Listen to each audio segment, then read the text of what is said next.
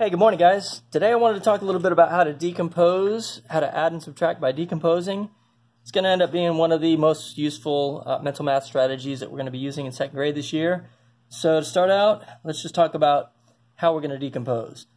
First off, we know that 0, 1, 2, 3, 4, 5, 6, 7, 8, and 9, those are all one-digit numbers. Those are all our digits.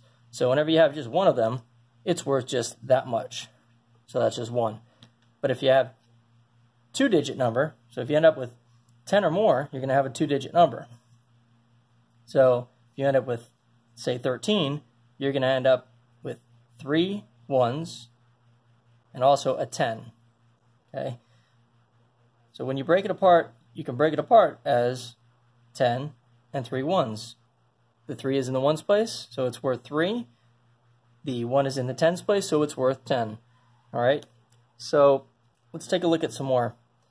If you were working with 58, the value of the 8 is based on the place that it's in. It's in the ones place, so it's worth only 8 ones. So we could draw it out by going 1, 2, 3, 4, 5, 6, 7, 8. And the 5, since you're saying 58, the value of the 5 is 50. 10, 20, 30, 40, 50. So that's how you could draw out 58. Or you could write out 50 and 8. So in order to add and subtract two-digit numbers, we'll go ahead and try one out here without any regrouping. So let's do 23 plus 46. So we're going to go ahead and first add our values of our tens. So the 2 is worth 20. The 4, because it's in the tens place, is worth 40. We'll put those together, and you use your basic facts for this. 2 plus 4 gives you 6. So 20 plus 40 gives you 60. All right, add your ones together. 3 plus 6. 3 plus 6 gives you 9. And at this point, all you have to do is put them back together again, or you can write it out, 60 plus 9. That might be useful to do. And it gives you 69. And when you say it, you can hear 69. All right, so that's how we add without regrouping. Now I'll show you how to do one with regrouping.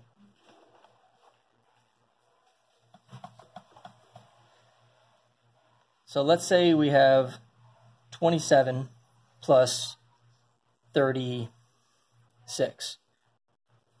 Okay, so same thing. Let's add our values of our tens place, 20 plus 30, and that gives you 50. And now let's add our ones place. The value of the 7 is 7 because it's only it's 7 ones. The value of the 6 is 6 because it's 6 ones. Now, here's where we can pull some of those other strategies that we've learned, like doubles and near doubles and doubles plus 1, or you can use your make a 10 strategy at this point. Just something you can slip in to speed this up so you don't have to count your fingers 7 plus 6. So thinking ahead, I'm thinking 6 plus 6 plus 1. So 6 plus 6, if you know your doubles, is 12, and 7 is one more, so that's 13. So at this point, we're going to go ahead and put 50 and 13 back together, and this is where you might want to write it out so you can actually see this until you get the hang of it. And we're just going to walk down the row here. So 50 plus a 10 gives you 60, plus 3 more gives you 63. All right, so that's how you add both without regrouping and with regrouping by decomposing. You can give some of those a try. Now we go for a quick subtraction one. So this one's going to be subtraction without regrouping. We're going to start out the same exact way. 62 minus 41. So same thing, 60, except now we're subtracting, minus 40. Okay, 6 minus 4 is 2, so your answer is 20. Now let's go 2, the value of that, 2 minus the value of the 1 is 2 minus 1. You can do that. If you have 2, you can take 1 away, and you're left with 1. At this point, we're going to do exactly like we did before.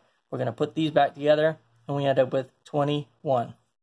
So that's really an easy way of doing it, and it'll end up being a thing that you end up doing without writing down eventually in your head. Now let's do one quickly with regrouping. All right, so 62 minus 28. So at this point, same beginning. 60, take away, don't forget to look at your sign, 20 equals 40. All right, use your basic facts. 6 minus 2 is 4. Tack on the 0, 40.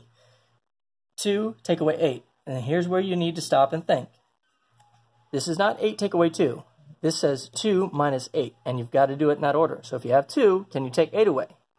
We don't even have 8, so the answer is no. We can't take 8 away. In that case, we have 40 here still, so we're going to come borrow a 10 and bring it into our ones, because a 10 plus the 2 ones gives you 12. So now we have 12 there. Don't forget, what do we have left? If we had 40 and we take a 10 to bring it over here, now we have 3 10s, which is 30. So we'll write that as a reminder. All right, now at this point, you can use a couple different strategies, or you can just count on from 8 to 12, all right? And we can subtract. Some of us have been pulling out a 10 because we know our 10 facts. So 10 take away 8 gives you 2. Put that there, and you have 2 left. So your answer there is 4. At this point, you're going to take and put back together your 30 plus your other answer, 4. And the answer is, that's right, 34. Okay, so this is adding and subtracting with and without regrouping by using the strategy of decomposing. So I hope this helps a little bit. Watch it a bunch of times, practice a bunch, and good luck. Hope you have fun with it, and we'll see you later. All right, bye.